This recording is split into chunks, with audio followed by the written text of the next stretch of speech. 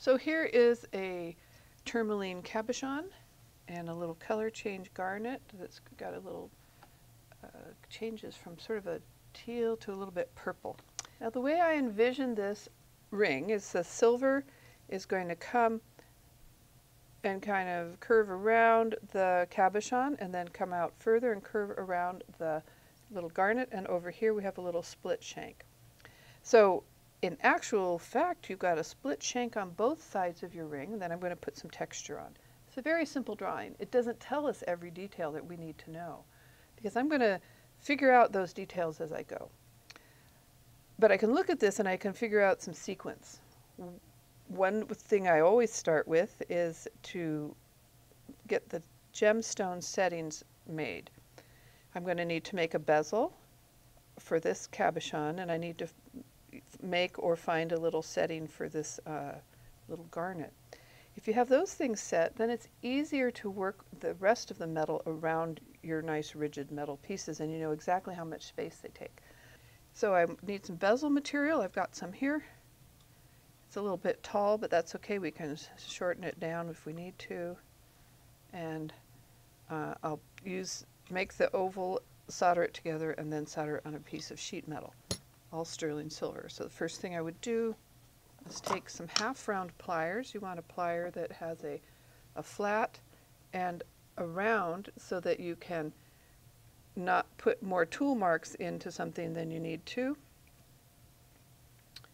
And you put the curving jaw where you're going to curve your metal. That's a pretty no-brainer, I think. So we'll kind of curve it around. There's a bit of a flare or a taper to these, so you want to make sure you don't put a taper or flare into your bezel, so do be careful. And the angle, see I've got that wall slanting a little bit. I'm going to have to correct that and make sure it's not slanting.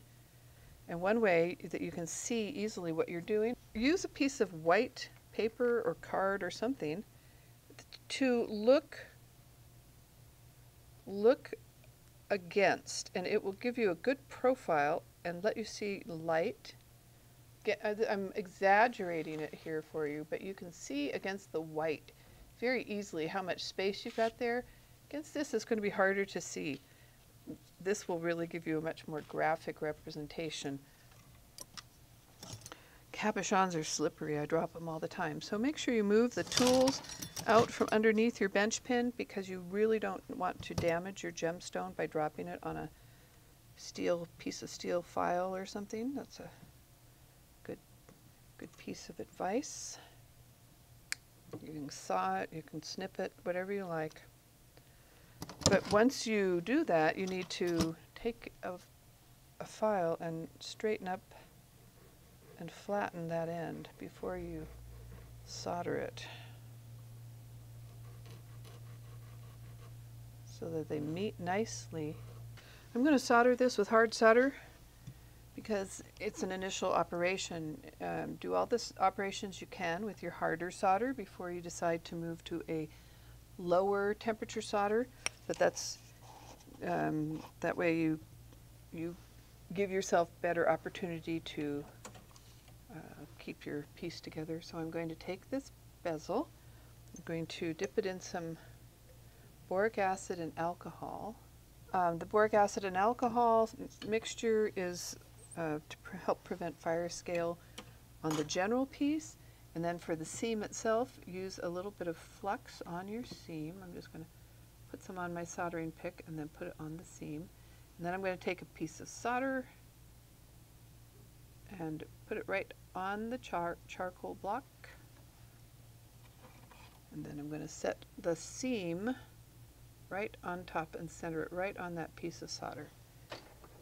I use a neutral flame.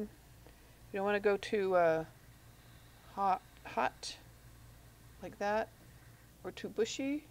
It's too much gas, not enough air, so something just, and it's a small thing, so we don't need much. Let's turn it down a little.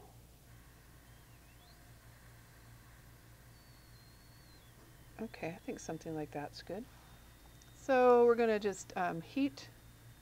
The flux is going to bubble, and then it'll settle back down.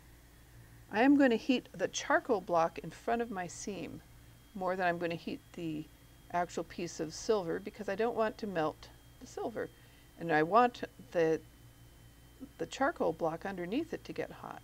Now in a minute that is going to get up to a red heat, and that piece of solder will flow and use capillary action to go right up that seam. But I'm heating in front of my bezel versus on the bezel, which would tend to, then I'm going to use my flame to draw around the bezel. Let's see, there it went. There we got a good flow. Okay, all soldered. But to go at it slowly rather than quickly, because you can really melt things quickly too. So I'm putting that in a pickle. In our case, we use I believe it's an ascorbic acid, non-toxic, basically vitamin C pickle bath. Here's a piece of silver, sterling silver. It's a nice piece of shank material. There's no rule about it, but I wouldn't go under maybe 1.5 millimeters on the thickness. This is about 5 millimeters wide by 1.9, almost 2 millimeters thick. That's a very sturdy ring. It's nice, but silver is soft. So if you use a 1 millimeter shank, you're going to have a softer, you're going to have a ring that could miss shape. I know I need to split this shank. I've split one end of it. I'm going to split the other end for you now. You want to mark a line down the middle of your material. I use a divider. These are a great tool. You want to, everybody needs a nice little divider.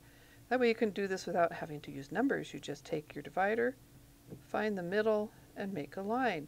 Now to make sure you're in the middle, flip it around and come from the other side.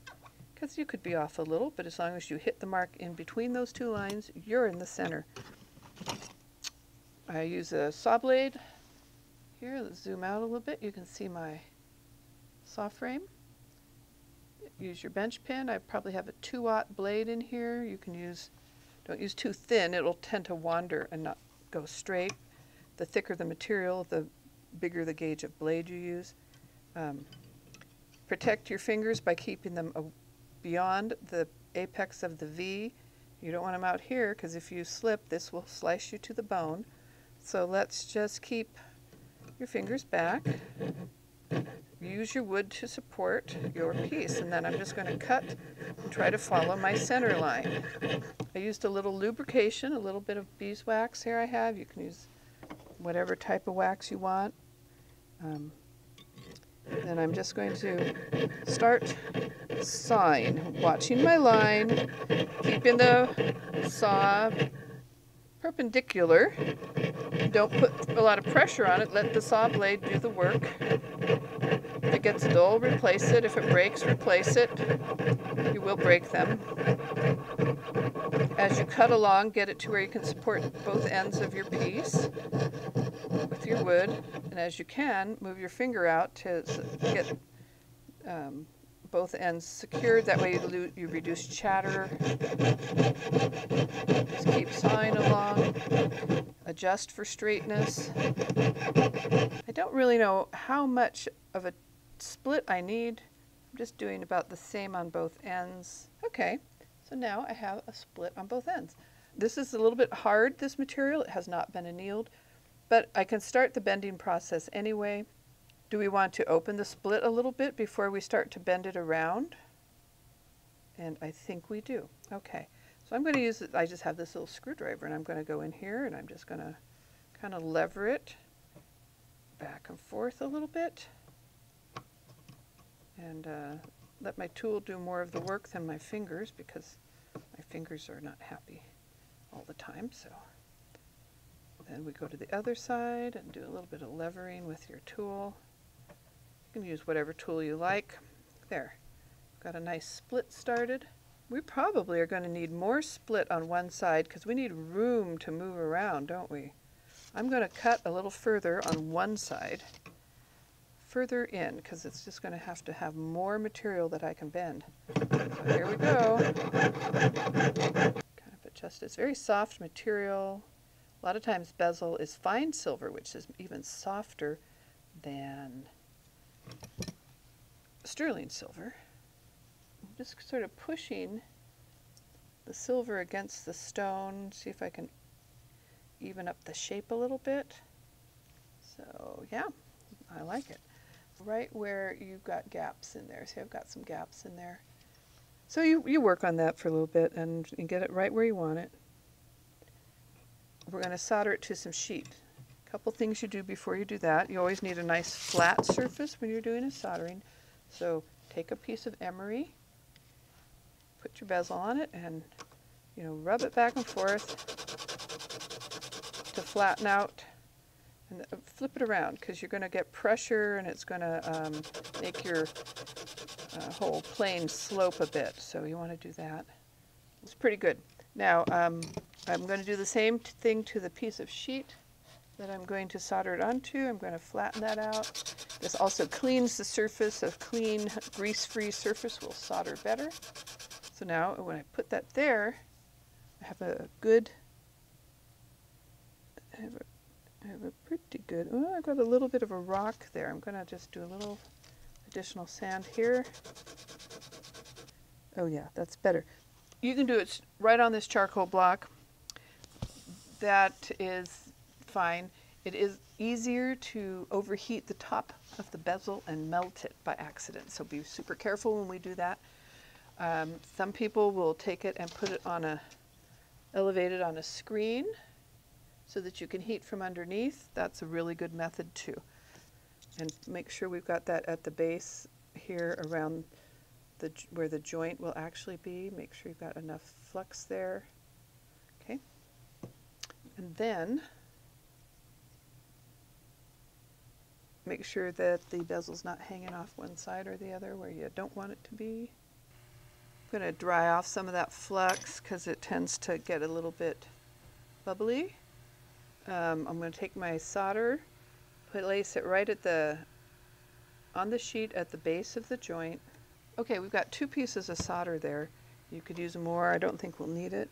You'd actually usually want to put it on one side and the other, but this way you can see both pieces. And I'm going to use my flame to draw the solder where I want it to.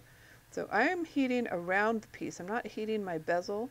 I don't want to overheat that and melt it. I'm going to make sure that solder is pushed up against that seam. And I'm going to heat around the piece so that the bezel itself doesn't overheat. It's thin and it's up there in the air, so it's going to heat up quick and could overheat. The sheet that the bezel is on is thicker and it's in contact with the soldering block, so it's going to be a heat sink. So let's heat up around that area instead of on the bezel. Keep your flame moving, and see, this piece of solder is not in the right place, so push it over. There, oh, better. Okay, and this one probably could move a little bit. Okay, there, that's why solder picks are handy. Now that's better contact. Lost a little heat doing that. Let's build it back up. Keep building it, keep moving your flame. That's how you control your heat.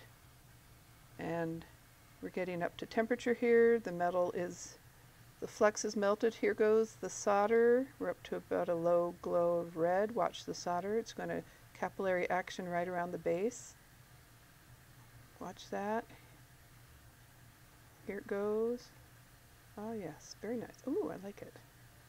Okay. So while we're waiting for the pickling of our bezel, let's form this piece of metal. Now we have a little more of a split on one end, a little less on the other. It's kind of stiff, but we can get some bend out of it before we anneal it. So we don't want to just, we want to take every step as far as we can. So I'm going to use a piece of leather and these forming pliers that have a V and a curved, basically, anvil there. And I'm going to use these forming pliers. Use the leather to reduce tool marks. So the tool marks that are most concerning are the outside of this plier. You've got these corners here, and those are going to put gouges in the outside of your ring. So let's put the leather on the outside of the curve, and then we're going to just use some pressure. You got to use quite a bit of pressure here, and you could also do this by hammering the sheet of your ring shank material. You could do it with a different type of plier. You can hammer it around a ring mandrel. I use these pliers because I have them and I like them. They're pretty standard issue stuff. They won't bend the very end as well because it just doesn't have quite enough material to catch. But let's go around over on the other side. And it will put a little bit of a bias or a taper to it because these things that come in at interesting angles, right?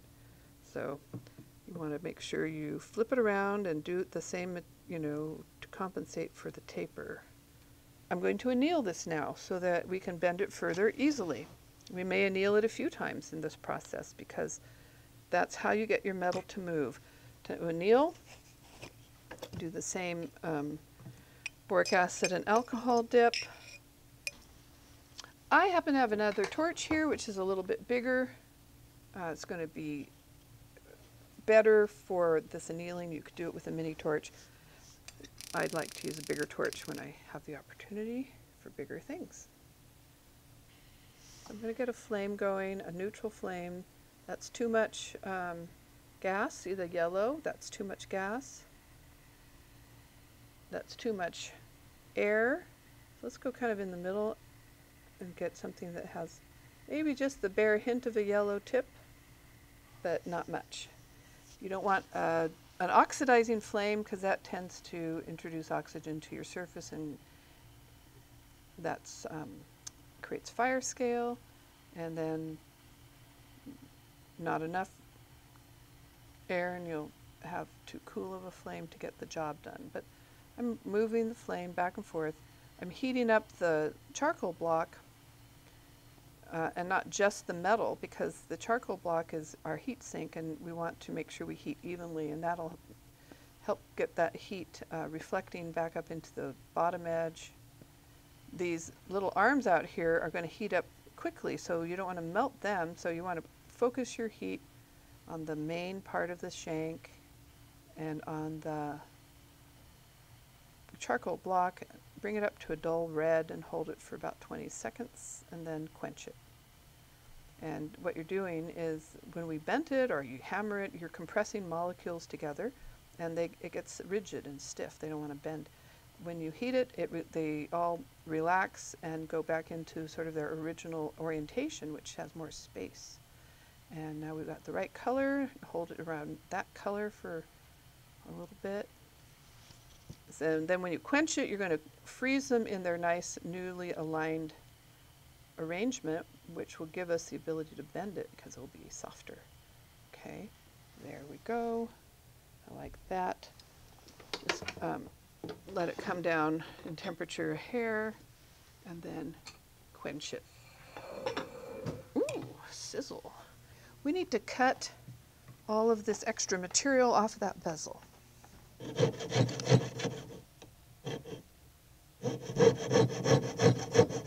Don't accidentally cut too close and cut into the base of your bezel, because then you'll have a divot that you have to file out or something. But, you know, cut as close as you can.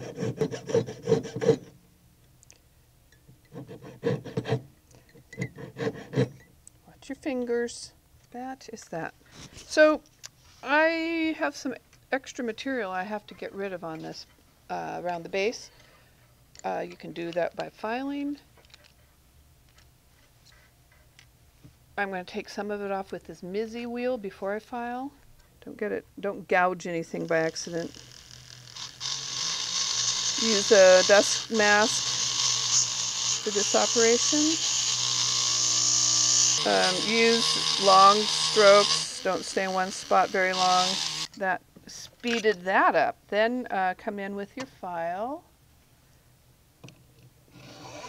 And long strokes, just clean it up. Then after you do that all around and get it nice and even, you would come in with your emery stick and clean it up further. we have the bigger split over here.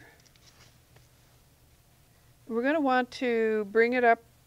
We have a longer side and a shorter side maybe. Or maybe they're the same length and they just bend different. So first, let's continue with bending this around. Okay, so I'm just going to, and it's going to bend much easier now because we've annealed it. Now let's, oops, see I got that too much bending there, but we can unbend that a little bit. There. Keep things as symmetrical as you can until you don't want them symmetrical, but you want that to be intentional.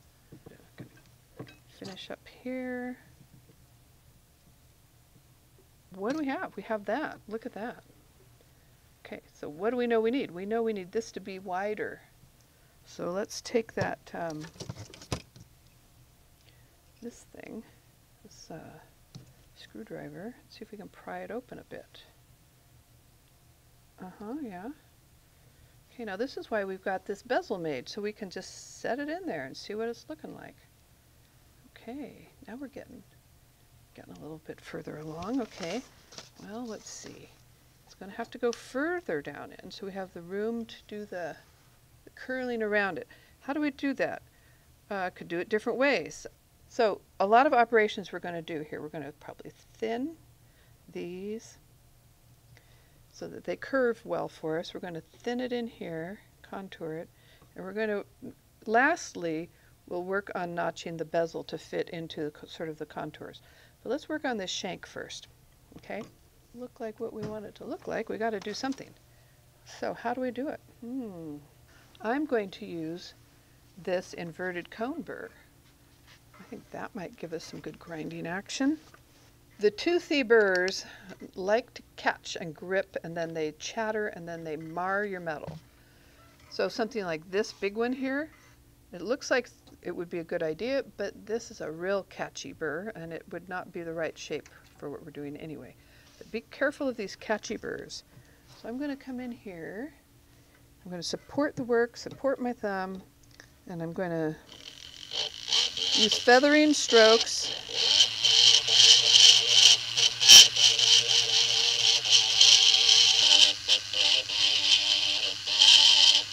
Stop and look at what you're doing occasionally.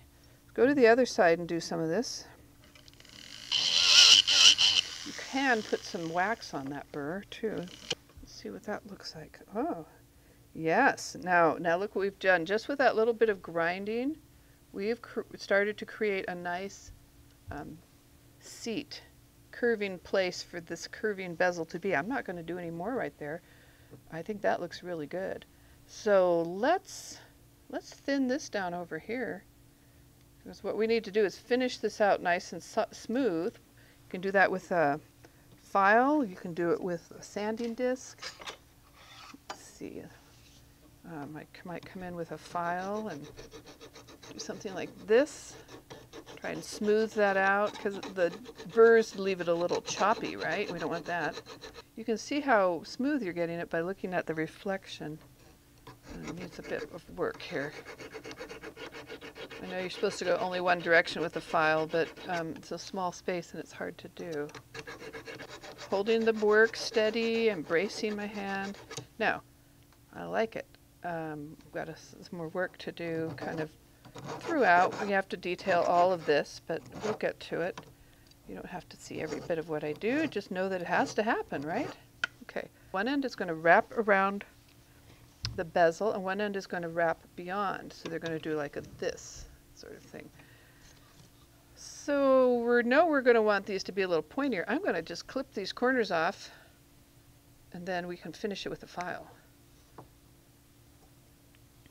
How's that for down and dirty? It's supposed to clip. Come on, clip. There we go. Okay, that's good. I'm going to come in with a file and support the work a little bit. There, that's a good way to support the work. And I'm going to smooth this out and make a nice gradual, because my clip was an angle. I don't want an angle. I want a nice gradual. So I think that's looking good. I think what needs to happen is I need to thin these arms a little bit from the inside toward the ends. Out here, Yes, that needs to kind of come out there. And this one needs to be thinner there. We don't want it to be clunky after all. Okay, so I'm going to take more off the inside of the Y, or the split. We're hitting our flexible shaft, so let's just pull this burr out a hair, give us a little more clearance.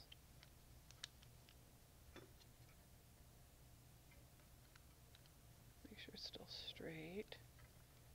Okay, don't want to bend your shaft, but I need a little more clearance there. Yeah, that'll work better. Okay.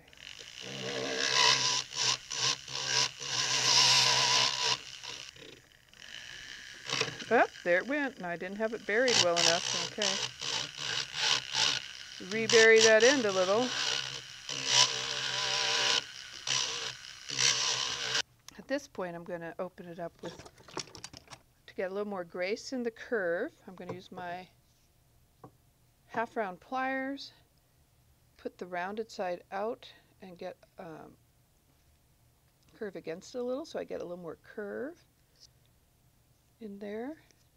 Same, flip it around, curve this out a little bit.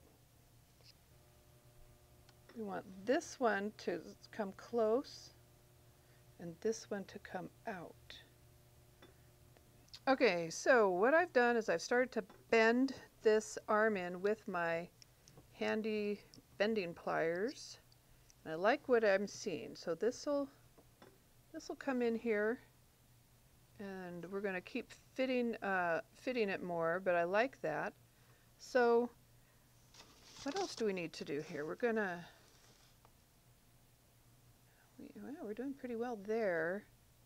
I'm not going to bend this arm yet. Let's work on this side a little bit.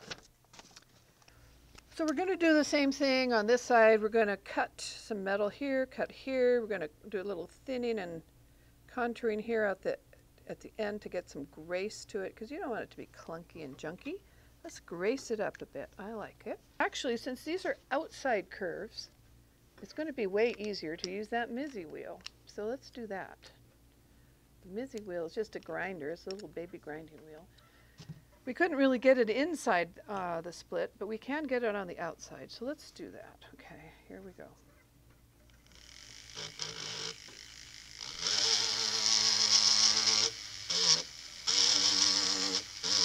I think of making jewelry as making sculpture. You know, this is just a little baby sculpture, a little bit of wearable sculpture.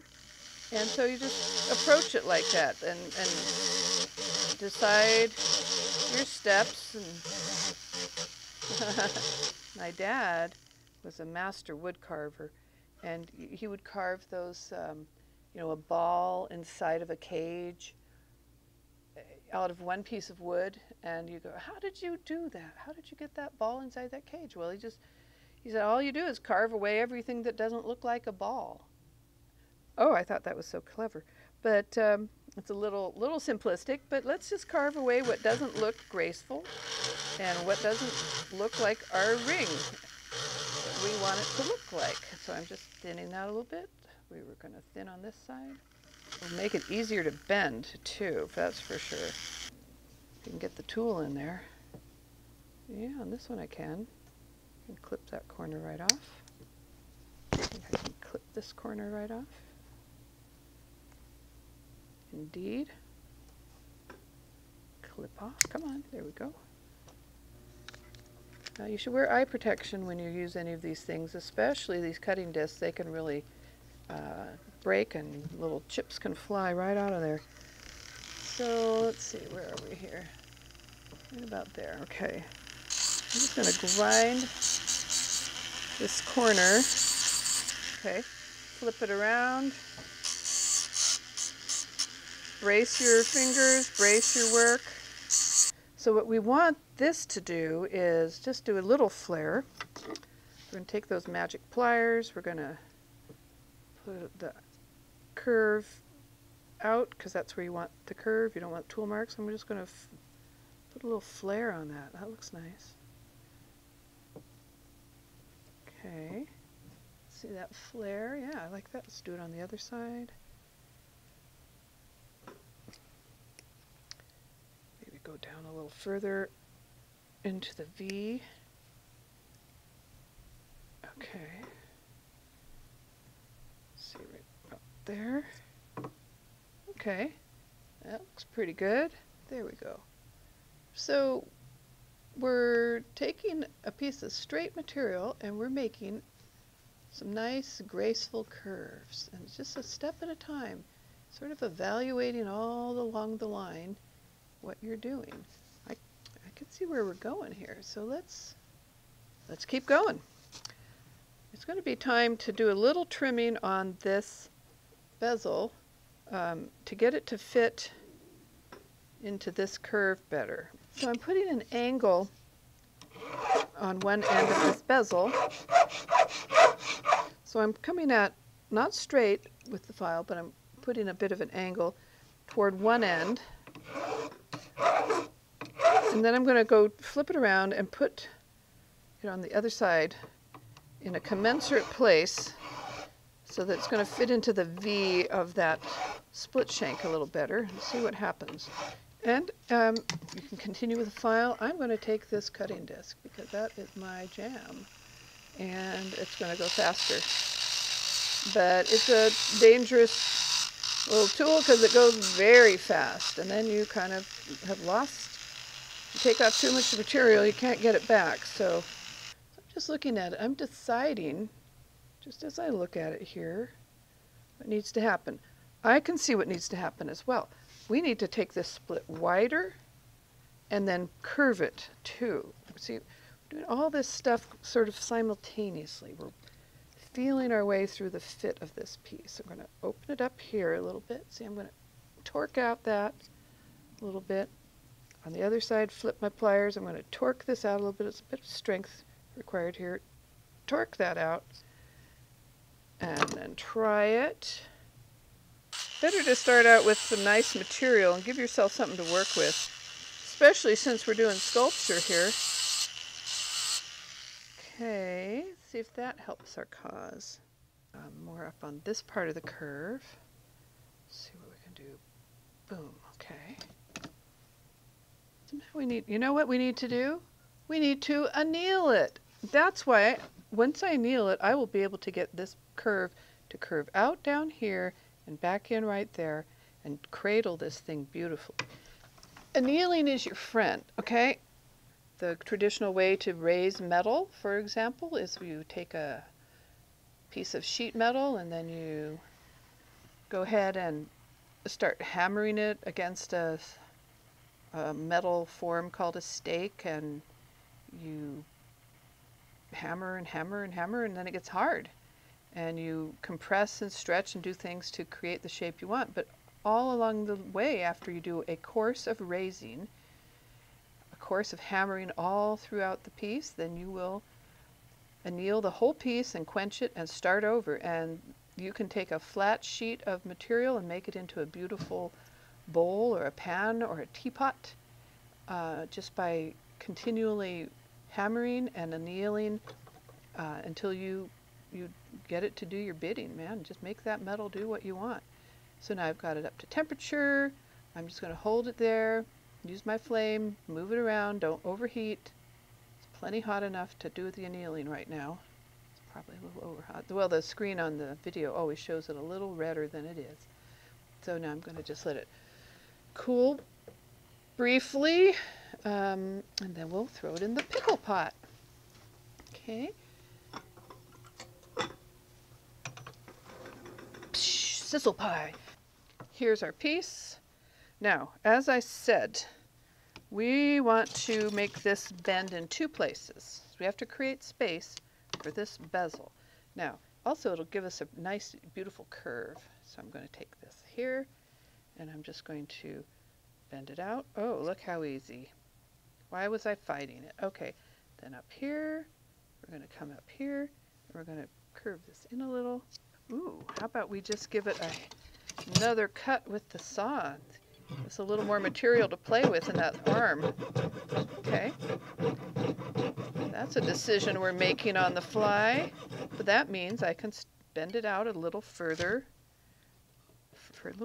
down in the, and it'll be pretty soft. I can lever this out a little bit. There we go. Okay, I like that. So I'm just kind of playing with this curve. So this is coming along well. Can you see that fit there? Yeah, yeah, that is good. That's good. So now I want to take this arm and pull it a little bit out. Yeah, let's see if we can pull this in a little bit. And curve this tip here. This tip is going to kind of cradle the little colored stone, a little garnet. Oh, I like that. Yeah, okay, then let's take and pull this side in with our forming pliers.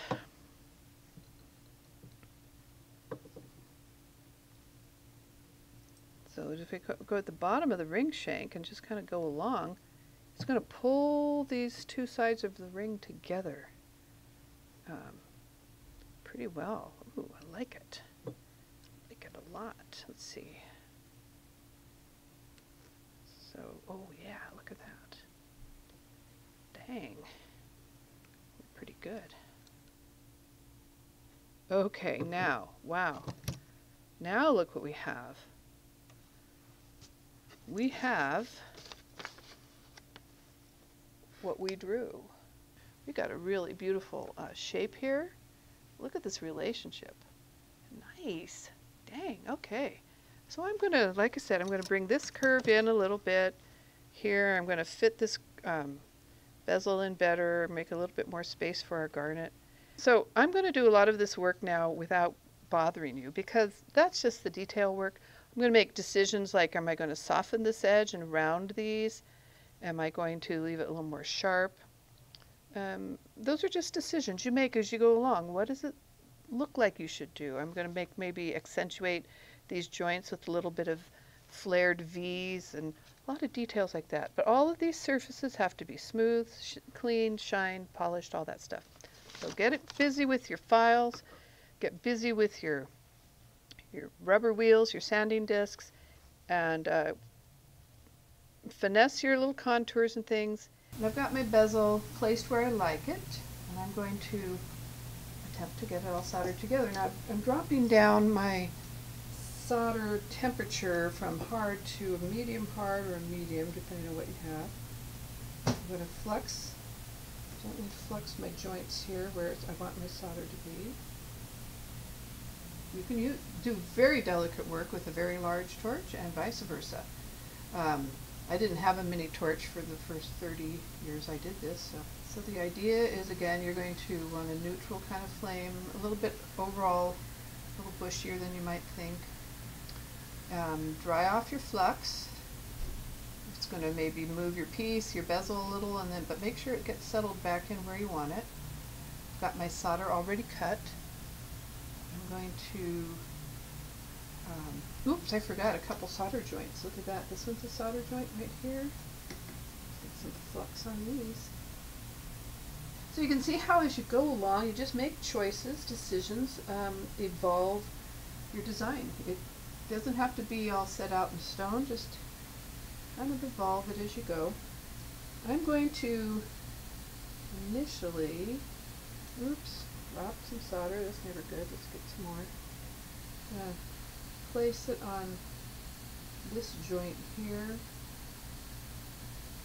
that one. I'm going to place some, don't need tons of solder, these are small joints, you just need small pieces. Got a piece of solder there. Okay.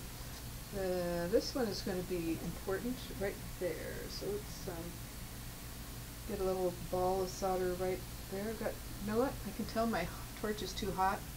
Let's back it down a little. Okay. I just didn't like the feeling of not being in control of that torch. So I'm going to put a piece of solder right here. I'm going to put a piece of solder over here. Oops, that wasn't the wrong place. Okay, I've got solder everywhere I want it. Now I'm going to gently heat my piece.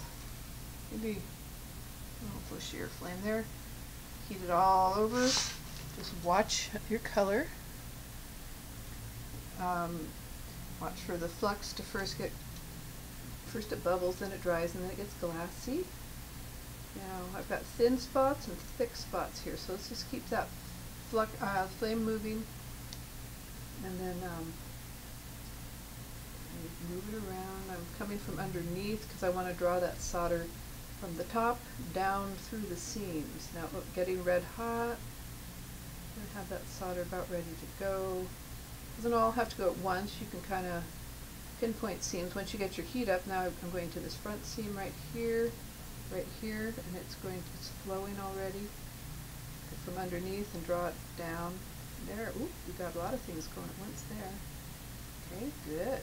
Nice. Okay, let's come over to this side. This one didn't go very well yet, so let's heat over there. Keep the flame moving. Oops, that one went. Okay, good. And then the only one left is over here. Now, since this is all soldered together, I can tip this now, and I can heat this one without worrying about. It's not going to heat up the other side as bad, and I should be able to get this one to flow. Right here. Be careful not to melt my bezel. I don't want to do that. So I'm getting my flame not. So I'm going to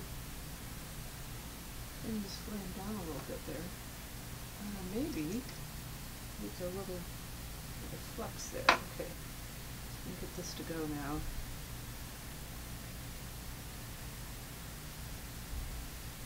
Can we see? Oh yeah, you can see it. Bring the heat up, keep the flame moving, and I'm going to bring it over here. Bring it from underneath. Watch your hair though. That should be going. Okay, come on. You can do it. Bring it back up top. There we go. Right. Started to go. It's a little stubborn that it flowed. It just, you know, it's hot long enough it may have gotten the skin. Sometimes solder gets a little skin on it, and it's a skin of oxides. When that happens, you want to stop and tickle and start over with your heating, because that you can't get that to go. But I think we're there. Okay. We have a ring. We have a ring. It's all soldered together. Looks like our drawing. And then it has a space right here to put the little garnet. I'm going to do that after. We'll finish the whole ring up, get it all polished, because I'm going to put a little gold bezel in here. And that'll be the last soldering we do. I am super happy with this. We're in really good shape. We look like our drawing largely. We know the stone fits.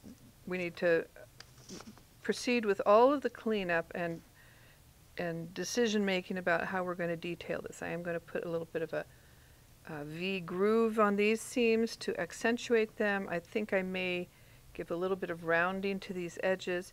So I need to round up my ring shank, do all this stuff. So I'm going to do all this stuff. It's just a matter of deciding what tool to use. Definitely when you are deciding on tools, match the shape of your tool to the task that you're trying to do.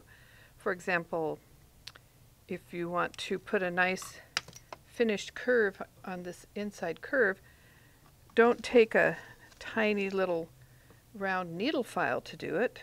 It's too little. It's a waste of effort. It's not the right shape. Use a nice big half round file and match that curve and take your long strokes. If you're going to use a rubber wheel, for example, or if you want to use a drum sander inside your ring shank, use one that is big enough to be effective rather than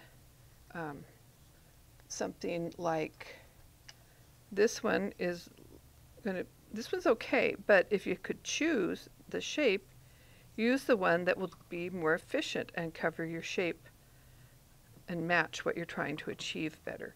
So you just make sure you do that with all of the choices you make and all of the tools you use. Don't use a tiny one to do a big area. Use a bigger one to do a big area. This is a nice hard felt. This is a good one for finishing up a curve like in here. This would be a good thing to finish these outside contours with, so that you're being efficient. If you use a tiny little wheel like this and you come in and you're trying to finish big surfaces like that, you end up getting divots and uneven surfaces, so they all have to get cleaned up in the long run.